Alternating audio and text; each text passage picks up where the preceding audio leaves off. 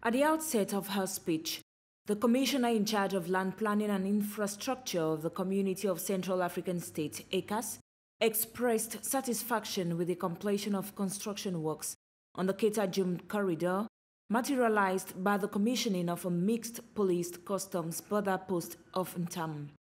According to her, this infrastructure should facilitate exchanges at the borders between Cameroon and Congo. The roads have been built. They have been inaugurated on the Cameroonian side, on the Congolese side, and currently ECAS, which is responsible for the general coordination of the project, was also in charge of building a single border control post, which is already in place. There is a need for a management committee for this corridor with all the legal, financial, and organizational implications that are required. For a better functioning of the border post, the ECAS Commissioner expressed concern about the preliminary measures to be taken to this effect. Hence, her plea to the two states to set up a committee to ensure its follow-up. Nous avons donc tenu à mener une.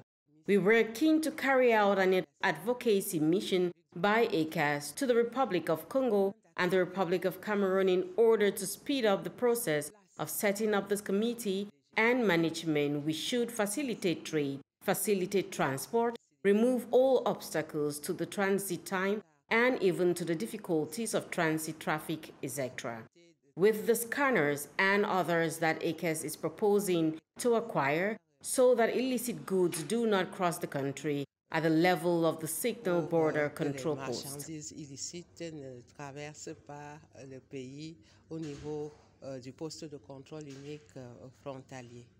With the opening of the border post, trade can now be secured. According to the Commissioner, this situation should reduce the illegal traffic of goods at the borders.